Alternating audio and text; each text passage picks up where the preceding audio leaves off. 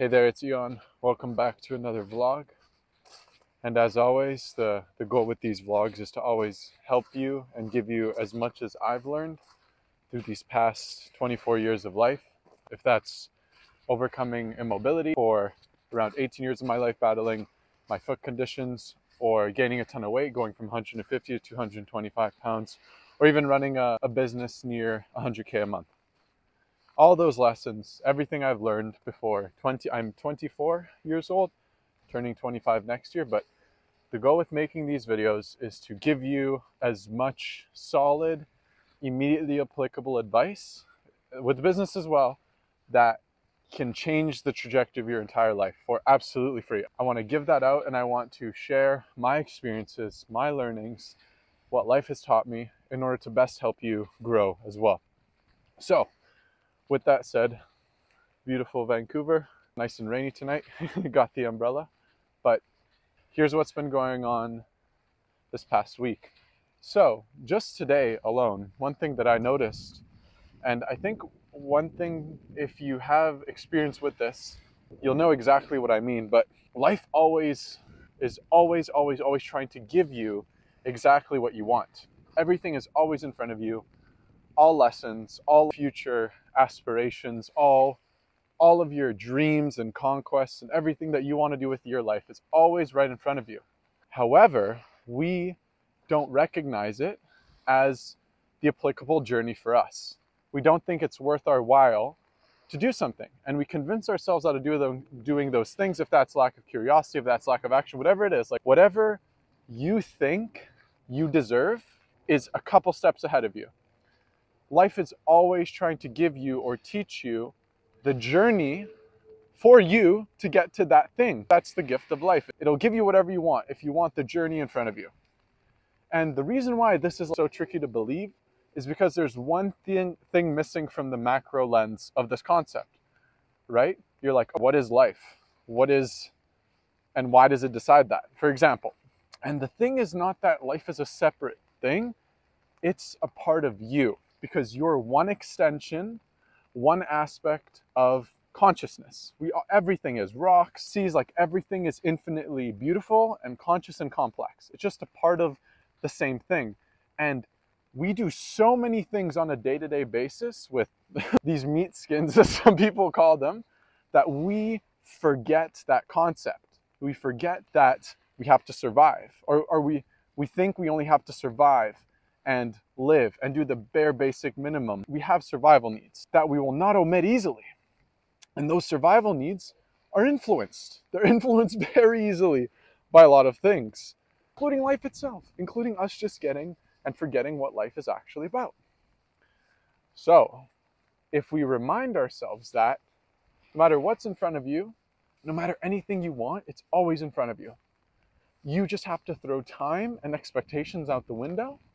And if you feel like life is showing you that it's giving you, that it's a result of you achieving whatever you want to achieve, you're getting closer to that result with life. Life is giving you more of that as you itch closer to it.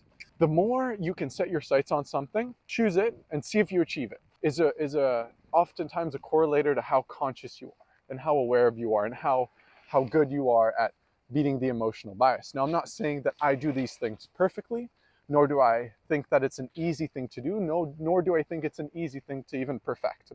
And you continuously just try and remind yourself in whatever ways that you can that there's more to it than today or tomorrow or this week or what's been going on. It's your choices to change in the right direction.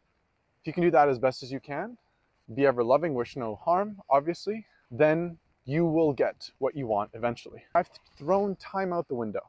When I was training as a bodybuilder, when I was doing bodybuilding and competitive Ironman triathlon 2 years ago before starting my business, I had no idea where that was going to get me. No clue. But I knew that at that point in time, I needed validity. I needed something that could cultivate some sort of a story, or can cultivate some sort of inspiration, or can give me a step in the right direction. I knew at that point in time, I didn't know what was going to happen. But I know deep down, I feel it in my gut. That's like the best way I can explain it to you.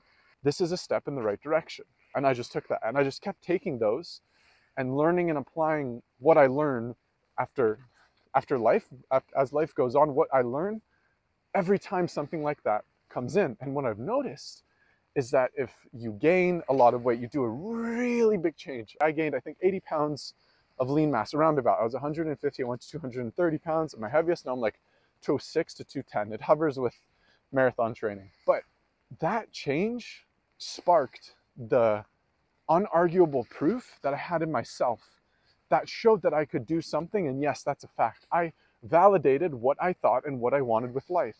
And life showed me that I'm on the right track with that. Now, that was not the end solution. I was a delinquent when I was 19. There was a lot of choices that I made that weren't very good, that took being and thinking too much of my physique when I was younger and thinking that that was my only source of personality. Like, there's things that you learn in the other direction, and then that swung the pendulum down.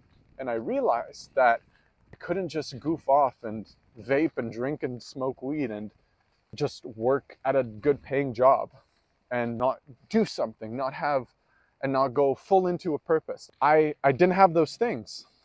And what that gave me was a really, really, really deep shitting feeling for life, feeling like there's nothing up from here.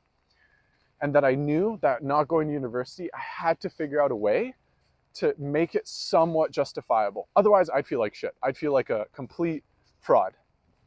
So after that, tied into the idea of weight gaining and knowing expectations out the window, just forget about time, forget about how many years, months, days, minutes, milliseconds, effort, anything is going to take. The more I think about that less, the more I think about how long something is going to take and I just do it, the better my life gets and the quicker I grow. So the less you can do that and just do it and make it manageable, that will also help in the right direction. Again, I'm not saying I do either of these things perfectly, nor do I, oops, almost dropped you. If I'm acting like I'm above these concepts, or if I'm explaining myself in a weird way, I'm just trying to really, really, really emphasize what I'm thinking. And that's the best way for me to put it. So it's not me speaking over you, and it's things that I still have to be aware of every single day as well. It's a never growing challenge, but being reminded of these things on social media, I believe, is something that very few people are doing it. And if a lot of people talk about, I would say, high level stuff like this, in the respect of, this isn't brain rot, it's pretty high level stuff. If people did this more, I think it'd be a good thing. So that's where I'm coming from with this sort of line of advice, line of holistic thinking, line of application from what I'm understanding, from what I'm learning, from what I'm seeing from this experience as well. So really cool concept there that I wanted to share. And yeah, have a great night.